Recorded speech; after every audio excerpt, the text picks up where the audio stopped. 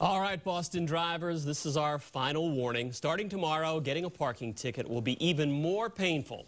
Early last month, the Boston City Council approved steep hikes to those fines almost unanimously. And in some cases, the cost for infractions will more than double. WBZ's Tiffany hits the streets to see how drivers are getting ready for the change.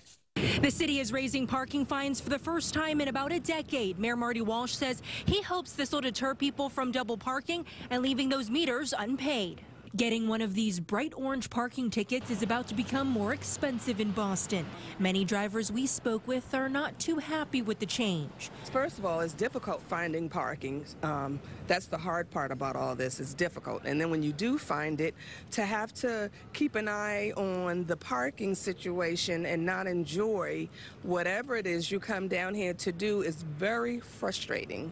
Starting on Monday, the city will be cracking down on parking violations. Unpaid meters will now cost you $40 instead of $25. I understand the reasoning for maybe a little bit of a hike, but for the jump from about 25 to 40 plus is a bit egregious. Parking in a residential spot without a permit will go from $40 a ticket to $60. And if you can't find a spot in Boston's busy streets, the fine for double parking is also expected to go up. Or even if I want an ice cream cone, I'll come and run and double park. And then to come outside and find a whopping ticket on my car is totally unacceptable. The city hopes these heftier fines will help with traffic and free up spots for people who actually need them.